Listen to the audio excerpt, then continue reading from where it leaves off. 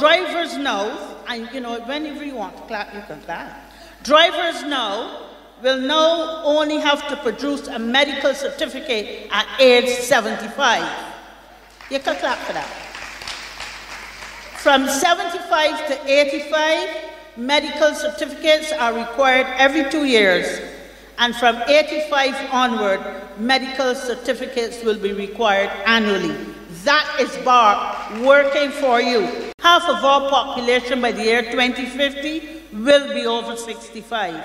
So therefore, our planning must take into consideration this important shift in our demographics. We need to make sure that we have adequate seniors' homes, that we have adequate facilities for seniors, that those of you who want to age in place, that there are subsidies or grants, you label it what you want to call it, but that there are provisions in place to help you to age in place.